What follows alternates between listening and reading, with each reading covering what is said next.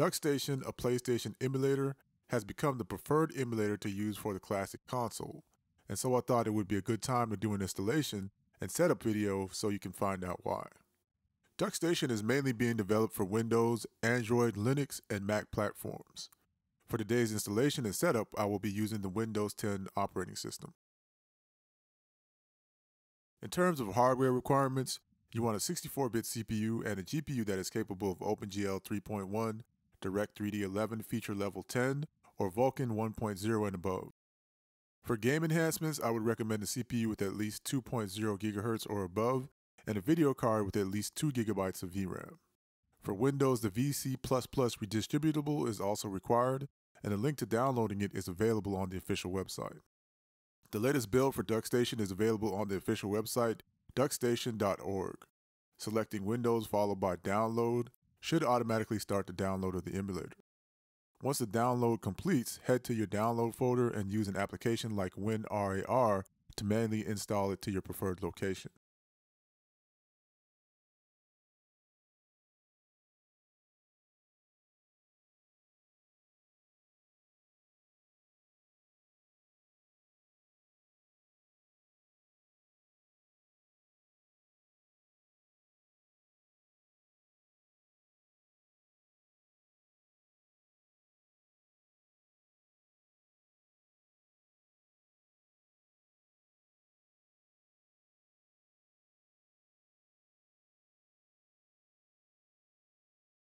Once installed, you'll want to head to the location and open the file titled DuckStation Qt, which can also be identified by the icon as well.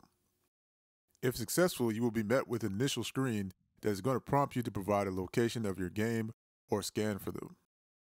Choose Add Game Directory. This will bring up File Explorer, and you want to locate the folder where your games are stored.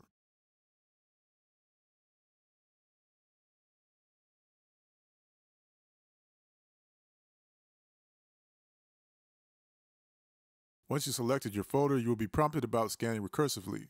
Select Yes. If you've done this correctly, a list of all your available games should now be visible. Now, before you can run the games, you will need to provide a BIOS. There are two ways you can set up your BIOS. When we first started DuckStation, it created a folder in your Documents folder location. As you can see, it has generated a few folders, and one of them is for the BIOS. You can either add the BIOS to this folder, or go to Settings in DuckStation, select General, select BIOS, and browse the location of where you already have your BIOS stored.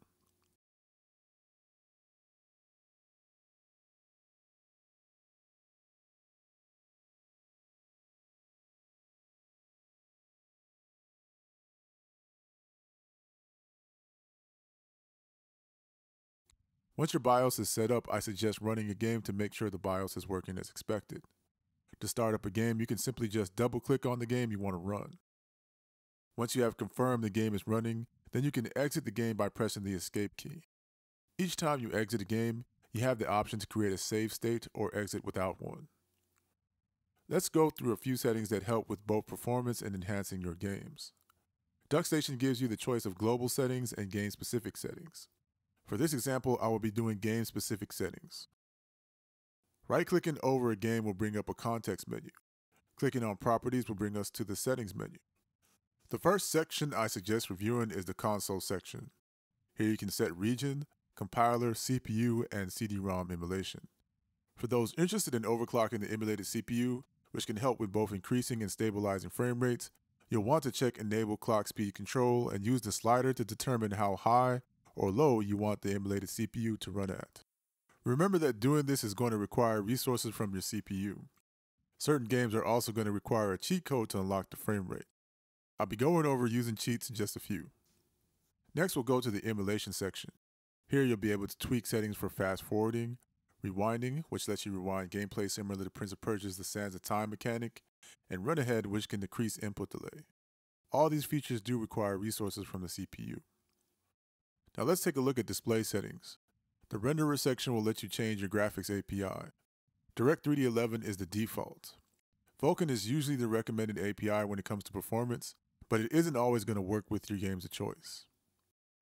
PlayStation games were originally designed for the 4:3 aspect ratio, but you do have the option to change it. Just remember that this can cause the image to get stretched for those wanting to make it widescreen. There are also widescreen hacks available that may do a better job. I would also recommend initially using the Show FPS option, especially if you're going to do enhancements, as this will let you know if the game is running at the intended frame rate while you're in full screen. The FPS will show up at the top left of your screen when you're in the game. The right side gives you the current speed your game is running at, and the left side gives you the internal speed the game is running at, which helps when you're trying to use overclocking to get your game to run at a better frame rate than it originally did. Next, we have the enhancement section.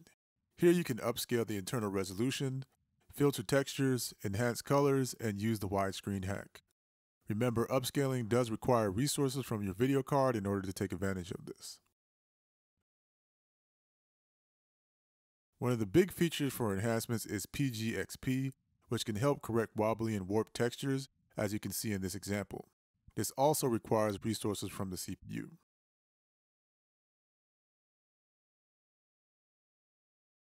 Lastly, we'll check the advanced section. The only feature I really wanted to point out is the anti-aliasing section. I found that certain games will not run depending on what you choose, so just keep that in mind. So that's pretty much all I have for settings at the moment. As I mentioned before, some games require that you use cheat codes in order to unlock frame rates, and so I just wanted to quickly take you through setting this up. In order to select cheats, you have to start up your game first. Once the game is started, click on System in the menu, go to Cheats, and click on Cheats Manager. DuckStation has already provided cheat codes, but there is the option to add and import additional cheat codes should you have any that are not currently provided. Once you have selected the cheat, it will immediately take effect, so you can close the window and go back to playing your game. As you can see, the DuckStation is an amazing PlayStation emulator with a fantastic UI and a ton of amazing features that will let you enjoy your favorites in a way that you may never have before. For those who are interested in playing games online, there is a fork of DuckStation that is currently in development and utilizes rollback netplay using a peer-to-peer connection similar to the Dolphin emulator.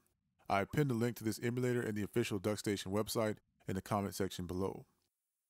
This is the Core, your resident entertainment techie, signing out.